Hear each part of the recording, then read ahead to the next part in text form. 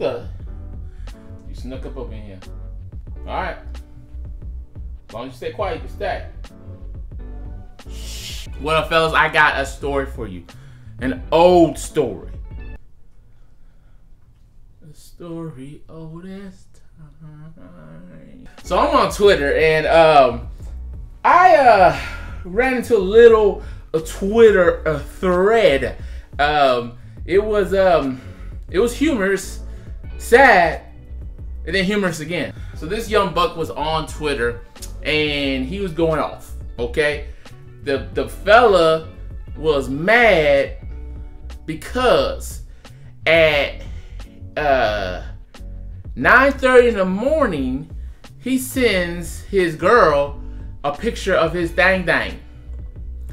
So he's going off because he didn't get the reaction he thought his candy cane warranted. So first of all, fellas, I'm never here to judge. It is your phone, it's your money, it's your girl. That is your relationship. Do what you gotta do to keep it, or if y'all have this expectation of all that, cool.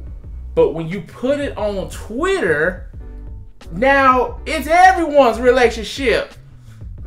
That's not good. So he is going off.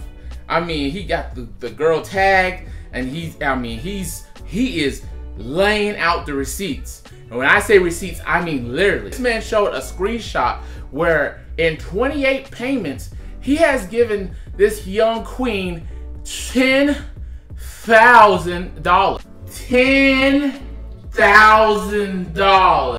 Can I hold a dollar? He's going off, no reply.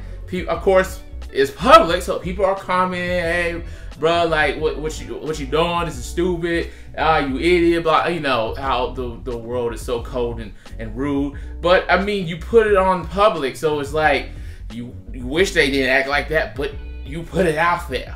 I mean, we don't have Oprah no more. We don't have what's that?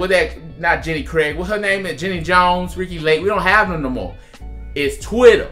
Okay, you are at that moment the new Oprah, or how the country people say Oprah. You know, it's the internet. It's out there. You're tagged. This dude dogging you.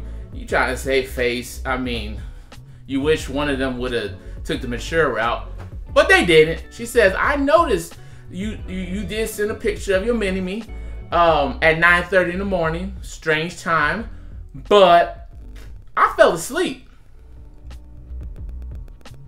So they go back and forth a little more, and then just like anything on Twitter, it slowly dies down as the energy dwindles, and that's what happened to that young buck. I hope you guys, I pray for your healing and of the relationship and your sanity. I hope everything, you know, comes out good at the end. For the rest of us, please take this as a cautionary sign. I don't know why I say it like that. I don't know why that word cautionary comes out like that. I was like Sean Connery, rest in peace.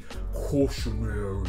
I put a video out early in the year where I said, guys, we gotta vent. We gotta make sure that we let our women know what's going on. We gotta communicate, but don't do it on Twitter, Facebook.